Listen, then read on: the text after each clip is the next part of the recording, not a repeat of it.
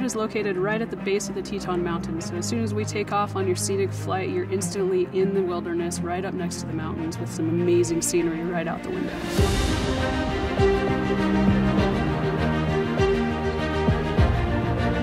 The Driggs Airport is actually a really great place to spend the day. Not only can you do a scenic flight with us, but we've also got an airport museum with some great old Navy aircraft that you can check out. You can stop and grab some lunch at the Warbirds Cafe. They've got a great patio for sitting out and looking at the Tetons, watching some of those fun planes fly around. I think the most amazing thing about our scenic flights is it puts you right in the heart of the Tetons. We can take up to 3 passengers.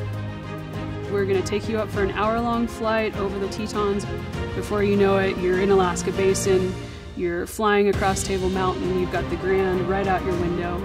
You're going to see the lakes, the mountains, the wilderness, with some glacial canyons, and it's an amazing experience. I would say Teton Aviation is extremely successful because they spared no expense in creating the ultimate customer experience. We have some of the finest maintained equipment, one of the best maintained airports in the region. We have well-trained flight instructors and an incredible safety record. And there's something for everybody here, whether you're 85 years old or 5 years old. It's just an all-around incredible experience that few places in the United States can offer. Our pilots here at Teton Aviation love flying. We come out here to fly in the Tetons because every day we get up and we get to fly around and look at these amazing mountains.